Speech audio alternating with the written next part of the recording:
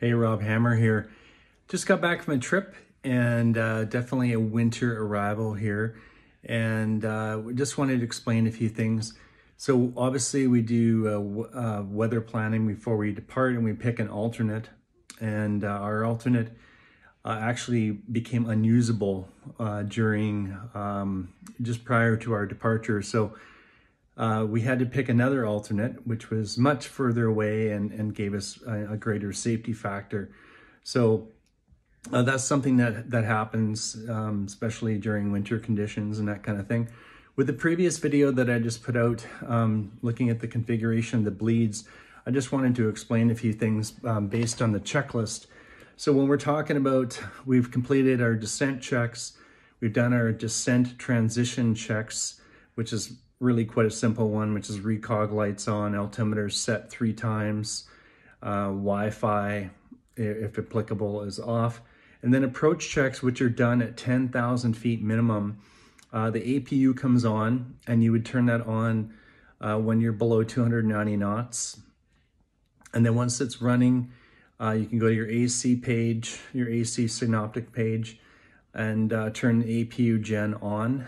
We always confirm any selection of switches or anything like that in the overhead panel with the other pilot. So we would say APU Gen confirm, and then we would turn the APU Gen on. And then we'd also confirm in the AC synoptic page that we have 400 Hertz and that we have 27 volts for the APU Gen. The next thing is landing logo lights. So landing lights are going to come on, you're going to turn them into pulse, and the logo lights are going to come on if you want them on. That's up to you. Passenger signs are going to come on at that point. Passenger briefing is going to either be verbally done by the crew, or in the case of the 650, as I mentioned before, the briefing is actually played via an iPad app, and we play the briefing. Then thrust reversers get armed, and then the cabin is verified that it's secure at that point. And then if it's been 2 minutes since we've turned on the APU Gen, we then do tent stage bleed transition, which is what the video was of me pushing those 4 buttons. So the sequence that I push the buttons in is quite important.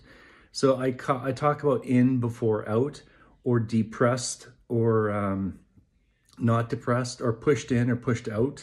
So in is pushed in and pushed out is out.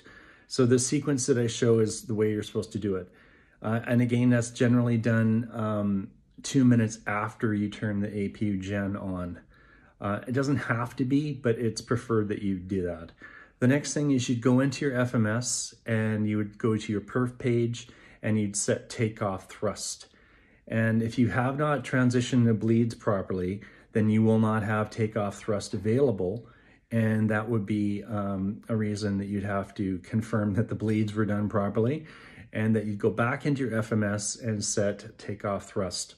And then anti-ice, as you saw in the video, all of the anti-ice was on at that point. So the ignition was on first, then the cowls, left and right, and then the wing anti-ice, and you can see everything was all lit up there as we were coming in through rather icy conditions all the way down from the top of descent roughly.